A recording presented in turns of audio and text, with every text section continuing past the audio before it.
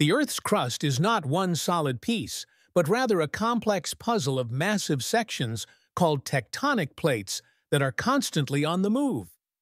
These plates float on top of the Earth's hot, semi-liquid mantle, which acts like a slow-moving conveyor belt driven by heat from the planet's core.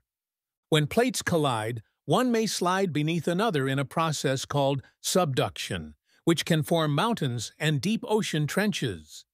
This geological dance creates the infamous Ring of Fire, where most of Earth's volcanoes and earthquakes occur. At mid-ocean ridges, plates move apart, allowing new crust to form as magma rises from below and solidifies. This continuous movement explains how all continents were once joined in a supercontinent called Pangaea, before slowly drifting apart over millions of years. Where plates slide past each other, we find transform boundaries like the San Andreas Fault, creating zones of intense earthquake activity. The world's highest mountains, the Himalayas, continue to grow taller as the Indian Plate pushes northward into the Eurasian Plate. Scientists can now measure plate movements with precision, showing they move as slowly as our fingernails grow, just a few centimeters per year.